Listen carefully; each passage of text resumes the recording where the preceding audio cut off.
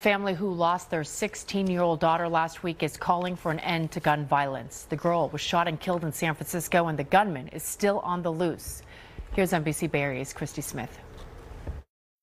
Of losing a young 16-year-old Samoan girl. Lord, we just ask for your comforting spirit. There was a moment of prayer outside San Francisco City Hall. Supporters and family of a 16-year-old girl killed in a shooting in the Bayview district gathered today. My daughter was a very loving girl who embraced whoever she came across with a smile. The family chose not to release pictures or use her name for privacy reasons, but her father described the outpouring of support they've had and addressed those responsible for the shooting. I don't know why, and I don't know what you're going through, but know this, we wish no harm.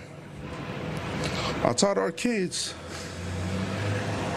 the same lessons that I was taught growing up. One of them was to lead with love and be quick to forgive. We ask you, Lord, that you would place it in their heart, Lord, to turn themselves in. The 16-year-old girl was killed and her 45-year-old aunt wounded on Bertha Lane in the city's Bayview neighborhood last Friday. Police are still trying to figure out if it was a random or targeted attack. So I feel confident that, we will have progress, but these things do take time. But we are using every resource because this is such a tragedy. As they scour surveillance tapes for clues, the family is begging for peace, saying the violence has to stop. In San Francisco, Christie Smith, NBC Bay Area News.